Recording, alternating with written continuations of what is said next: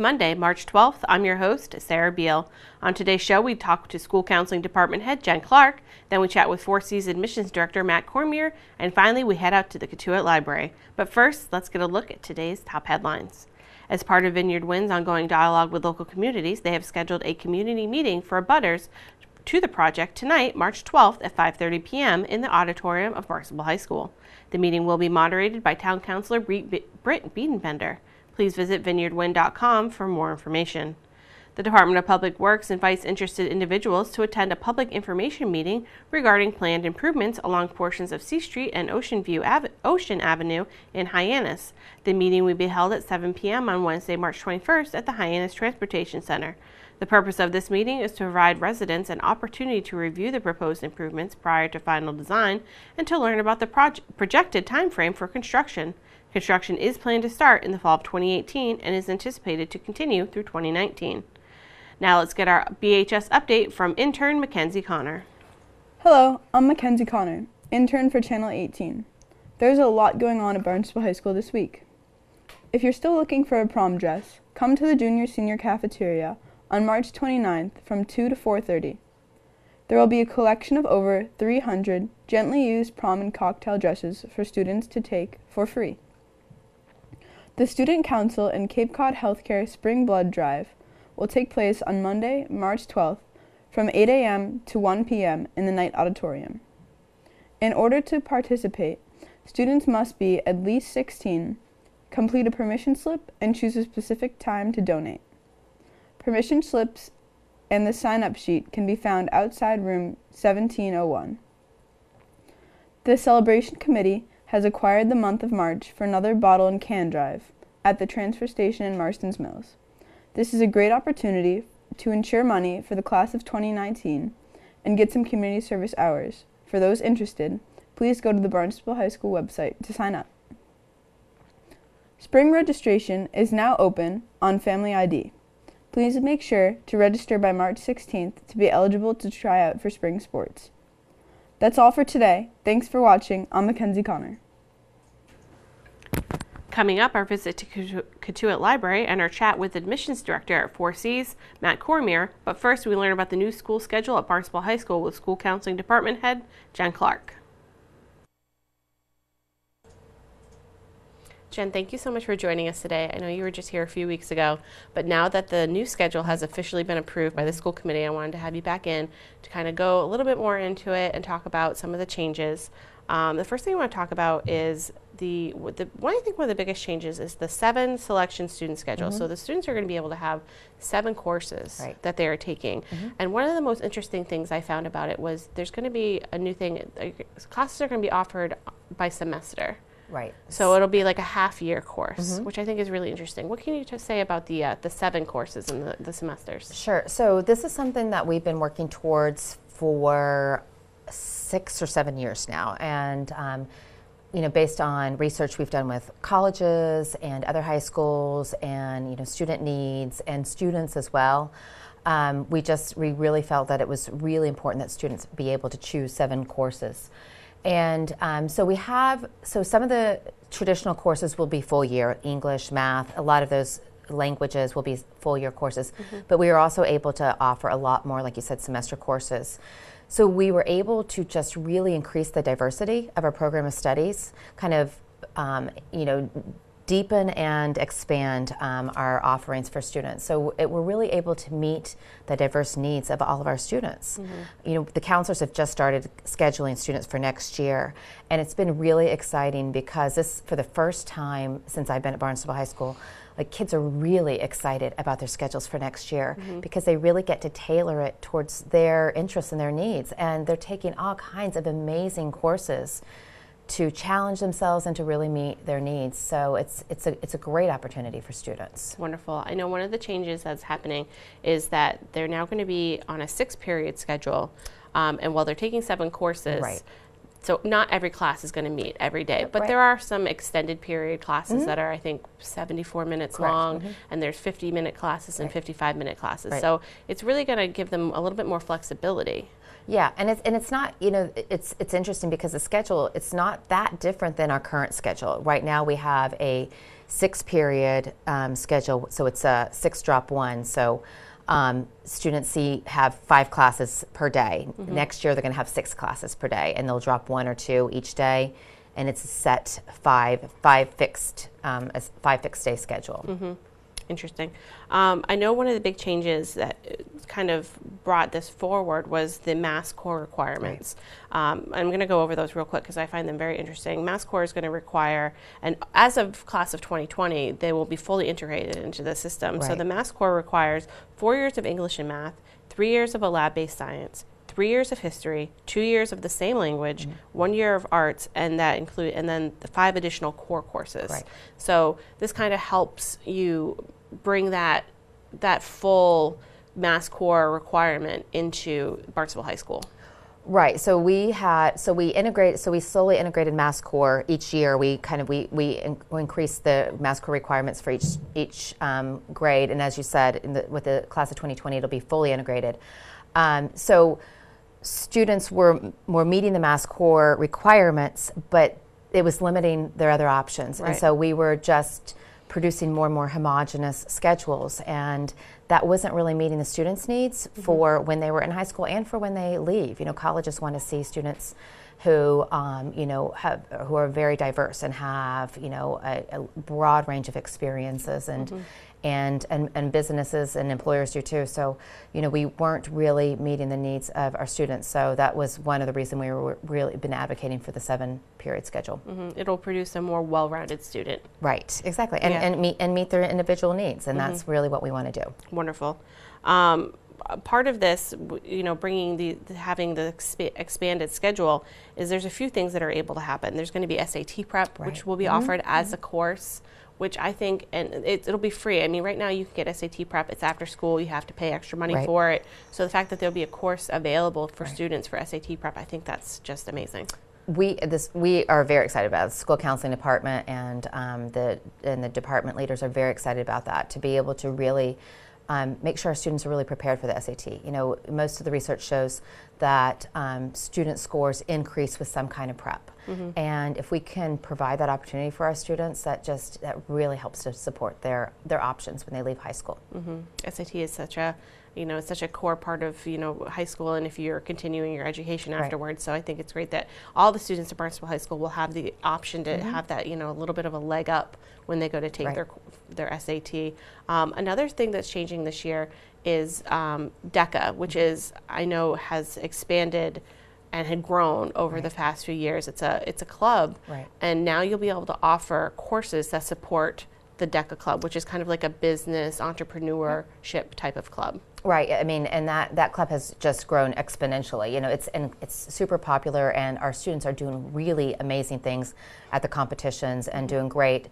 But in order to have that club, with a national organization, we had to have courses to support that, and so they were kind of letting us do that without the courses in place. But now we're going to have entrepreneurship and marketing. We have economics and finance already in place. So we had some courses, but we really needed to expand those offerings for students in order to be able to maintain our membership with DECA. It's amazing that a club, Yeah. you know, kind of steered the course, you know, adding courses in, because, and the kids, I remember Sarah Mantle, who used to work here, her daughter Emma was so involved in DECA and would just absolutely loved it, and it really, you know, fostered the excitement that she had for that kind of work. So I think it's so great that you've responded to that need, that want, because the club is grown. And I know our intern Mackenzie has talked about, you know, how because she's also involved in DECA. I mean, it's like, I don't think there's a kid that I've met recently that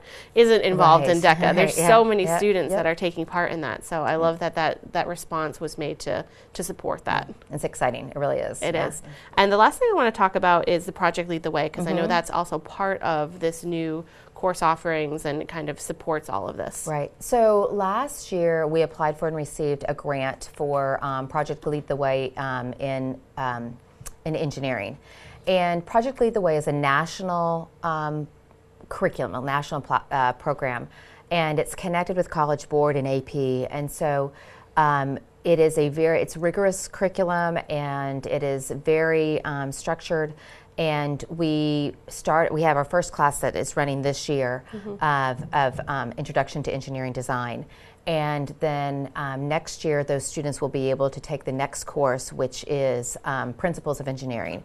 And then we've also added another pathway of Project Lead the Way, which is in computer science. So students will have the opportunity to take computer science essentials, and then all of those courses lead to different branches of those particular areas. So students, after these engineering classes, they can go into mechanical engineering or environmental engineering, other types of engineering. And the students who do the computer science path can go on to other types of computer science, and including AP computer science. So, and Project Lead the Way is a program that is recognized and valued by colleges. So, when we have that on our transcripts, they certainly know what it is and know that students have received quality and rigorous instruction. Wonderful. Yep. I think all of these changes are just really setting up Barnstable students to and Barnstable High School to be, desirable. Students will become desirable to colleges, right, and Barnstable High School will become desirable to students coming to Barnstable High School. There's so many choices now in the Cape, and I think all of these changes are going to make Barnstable High School really stand out because of school choice, and there's so many options to the students who already live in the town. So I'm really excited to hear all about all these new changes, and I hope everything goes extremely well. Thanks, Sarah. We're really excited too. Thank you. Thank you for coming in and talking to us about welcome. This today. Right. My guest today is Jen Clark. She's the School Counseling Department Head at Barnstable High School.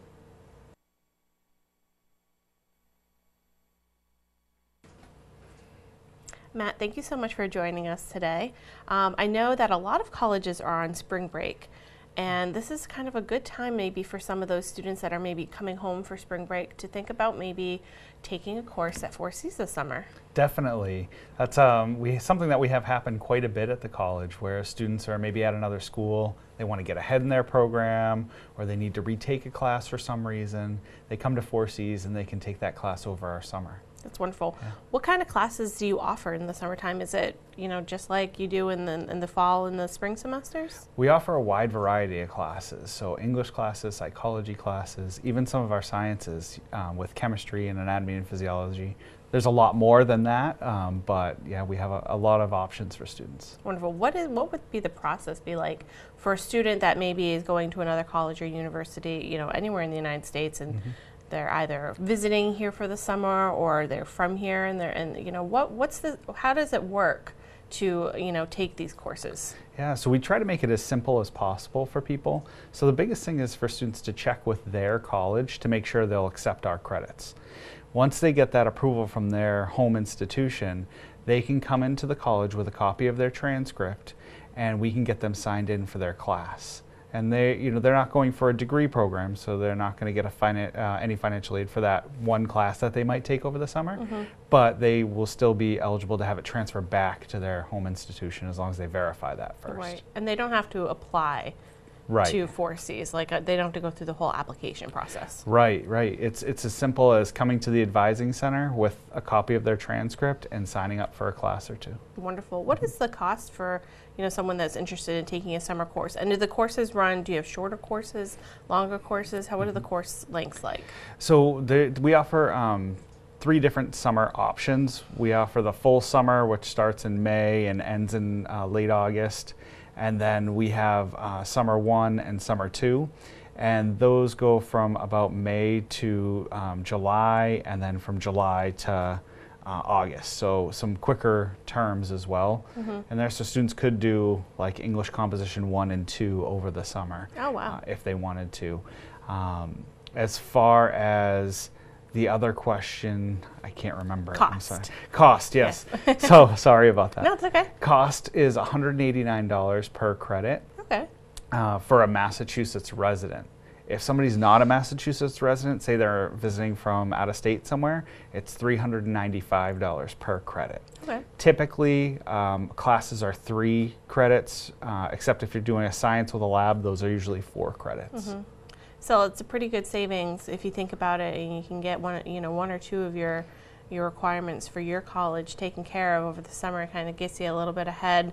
And like you said, it's good for students if they want to take a class to, maybe get a little bit further ahead, or if someone has to retake a course. Exactly. Which happens, It's college.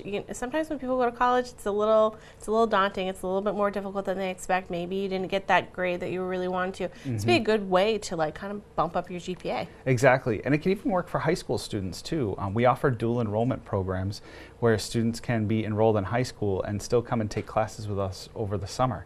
So while they're off and get a head start and maybe take the first level course, and have it count towards their high school degree and their college degree. So that's an option for them too. I didn't even think of that. High school students could come in and do the dual enrollment over the summer when they definitely probably have a little bit more time than they do during this regular school year. Exactly. That's great. There's so many opportunities at 4Cs. We want to talk, so this is summer registration.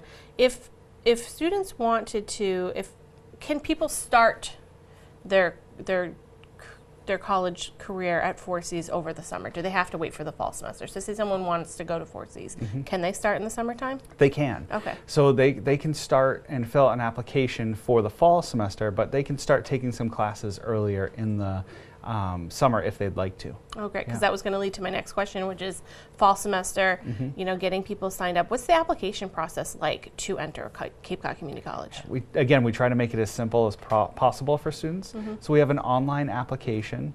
The online application can be found right on our homepage. It's a little red button on the top of our homepage. That's www.capecod.edu. And students will fill out the application. And if they want to send us transcripts, they can from their high school.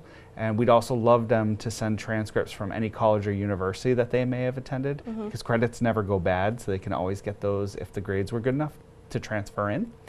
And then after we receive the transcripts and the application, we accept the student to the college. So they can be ready to either do placement tests if they need to, which is where they can see what level they're at, or they can even go right in and pick classes. Wonderful. For the fall. Yeah. I think that's a good thing to kind of reiterate, is that college credits don't go bad. Let's talk a little bit about that. Because say you have someone that maybe went to college in the 60s. If they're still able to get those transcripts, which they should be able to do, those credits should still count towards their degree. Yeah, as long as it's from an accredited college or university, it should definitely transfer in. That's wonderful. So it's something we can always work with with a student individually, and be able to go with the registrar at the college and myself in admissions, and we'd be happy to work with people to help them figure out what can transfer in. Oh, that's amazing. I think that's so great, because there's a lot of people, I'm sure, that are interested in maybe going back to school that they haven't been in a while, but they're a little nervous. It's been a while. They're like, I don't want to retake all those classes I already took. Way back when. So that's great that that's able to happen. And I think that's important that we make sure people are aware of that. Definitely. College credits don't expire. Yes. No, that's a good thing. Wonderful. Matt, is there anything else you want to tell our viewers about before I let you go? If anybody else, if anybody else would like to contact me, you're always willing to contact the office, the admissions office, at 774-330-4311. And any one of the counselors in the office would be happy to help out. Wonderful. Matt, thank you so much for talking to us all about admissions, especially coming up for this summer semester. Yes, thank you. I appreciate it. Yes. My guest today is Matt Cormier. He's the Director of Admissions at Cape Cod Community College.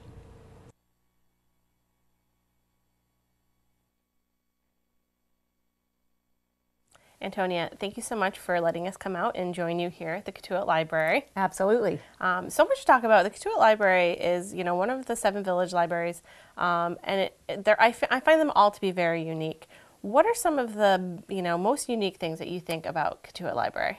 Well, one of the things that we do specialize in is tech help. So if you have computer issues, or if you have issues with your mobile device, your tablet, you can set up an appointment here with our Programming Technology and Outreach Coordinator, Gus Aslanian, and he will give you half-hour sessions, and you're allowed to come back. Plus, we also do an outreach program at the Barnstable Senior Center on Tuesdays at 1:30 during most of the year. We don't do it in the summer. And we offer classes on how to use Google Mail or Facebook for seniors. We will do individual tech help, 15-minute appointments for people to come in. So that way, people who can come to us, easily, we can do it here. And if you can't make it to Cotuit, you have another opportunity at the Senior Center. And one of the things that we've been talking about with the director at the Senior Center is offering occasional evening versions of that class, because there are some people who can't make it during the day. So we're trying to make it more accessible for more people. That's wonderful. I love that you partner with the Senior Center to offer Yeah. that. I know as someone who has parents that are slightly technologically, not as advanced as some, I often get phone calls. How do I do this? How do I do that?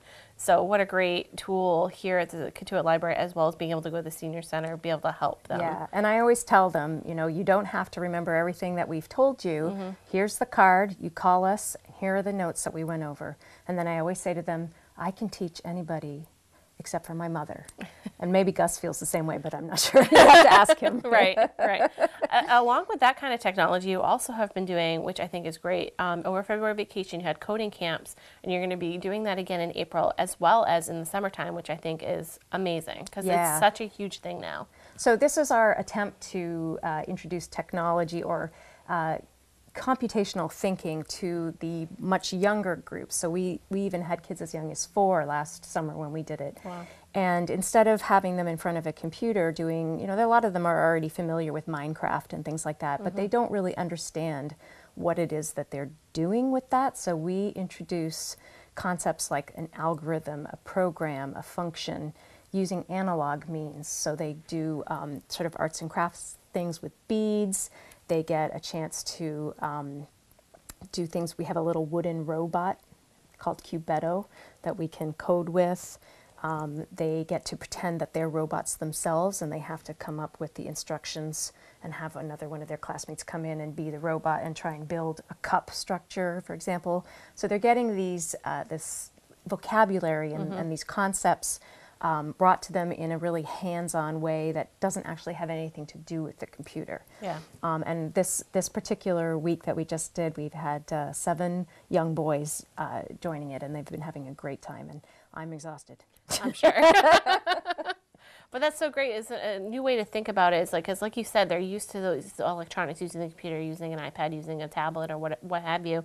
But doing it in a more practical sense and using that, critical thinking about how this all works. I think that's important. Yeah, and it's a form of literacy. So, we do as much as we can to improve and introduce literacy. Obviously, reading is the standard, but digital literacy is important, and it's important not just to be able to use machines and computers, but to also understand the language. So that's great. Another thing that you do here at Cotuit Library, which I absolutely love, is you do a lot of stargazing events, and not just stargazing events. You also have telescopes that you have available for people to check out. So if you're interested in the stars and what's up there, this is the library for you. Absolutely. We get the Kettleers are very kind in allowing us to come out to Lowell Park when nothing's going on there, from April through October, and we go out once a month and bring our giant telescope, and we often have a person helping us. Jim and Mike are people that help us, and they will bring their telescopes as well, and people get a chance to see the moon. It's amazing what the moon looks like through a telescope, and Saturn and the Jupiter, because you can see 4 of the moons of Jupiter, and people are so awed by that.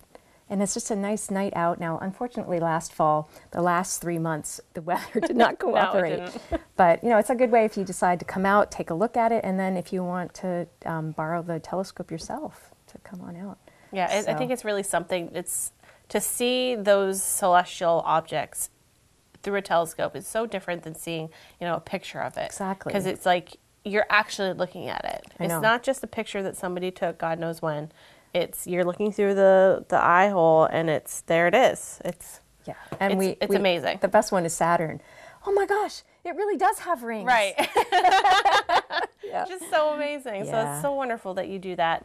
Talking about literacy, this is a library, so there's, it is books and reading and things like that. You do story hours, as well Yep, as there's your two children's librarian does a lot too. Yeah, so she has 2 story hours that she does in the library, so Tuesday mornings and Wednesday afternoons.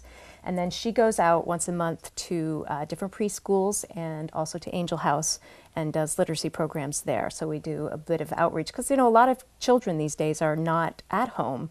They are in preschool because their parents are both working. So this is a way for us to sort of remind parents, or, you know, remind the people that the library is around and give them a positive library experience, even if they can't always make it to us like they might have. But we also do have homeschooling parents that bring their kids in for the story hours that are here too. Oh, that's great. So, you know, it's a good mix, and we can adapt things if somebody has a, you know, a theme that they're working on that week. We could do story hours that have something to do with that, and they're always followed by a craft as well. So, yeah. Who doesn't love crafts? And then this summer reading will be coming up sooner than you can I know. believe. And so there'll be a lot. And this year's theme is about music, so there should be some good programs. That's really fun. I love the summer program, and all the libraries kind of follow the same tone and the same theme. So that's really exciting to hear about. Adult library things like book clubs. Yes, we have 4 book clubs. Wow. Yeah, so I know so it's a busy place. It is. We have an adult sketching group that comes in. And, you know, they sometimes sketch the mother of the children's librarian, which is really great.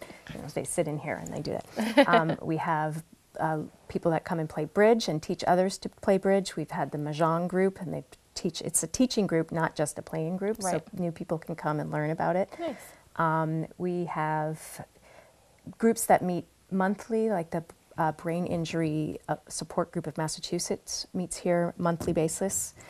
So there's all kinds of things like that too. And the Historical Society does their Katuitt Chronicles here. You know, so there's always stuff going on. And I just did want to add that a lot of the little programs that we've been doing, like the coding camp and the Royston Nash Music Appreciation Series that we've been doing, those have been supported by grants. So we've had, you know, great input from the Massachusetts Board of Library Commissioners for the coding, and then the Arts Foundation of Cape Cod and the Mid-Cape Cultural Council. And the Town of Barnstable's Kirkman Fund have been very supportive for some of that programming, this music programming in particular. So That's wonderful. I Yeah. think that's great that you had that Royston Nash music program.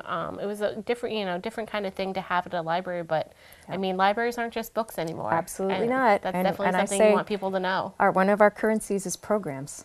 You know, we put on programs as well as provide reading material and audiovisual material, and of course, 24/7 Wi-Fi. That's funny. You can come sit out on the step at 2 o'clock in the morning and absolutely use the can. Wi-Fi, And, no problem. You know, we really want to try and make that space a little bit more comfortable, so that when people come and sit in the summer, we're going to try and get something where there's a little bit more comfortable chairs and maybe a work table. Oh, nice. Because people do. They come and they sit out there and use the Wi-Fi. So Yeah. And you're right might as next to well make this lovely park next Oh, door. yeah, I mean, yeah. the Katuitt Library is kind of in an ideal spot. You can walk to the beach, you can use the park, you can come to the library. It's play on the play playground. on the playground. The church helps us. They let us use their electricity when we do our outdoor movie. Well, there you go. Yeah, It's so- a really community-based library, which I Absolutely. absolutely love. Antonia, thank you so much for letting us come out here and learn all about the Katuitt Library. Anytime. I really appreciate it. No problem. My guest today is Antonia Stevens. She's the library director here at the Katuitt Library. Thank you for joining us today. We'll be back tomorrow with an all-new episode of Barnstable Today. For Barnstable Today, I'm Sarah Beal.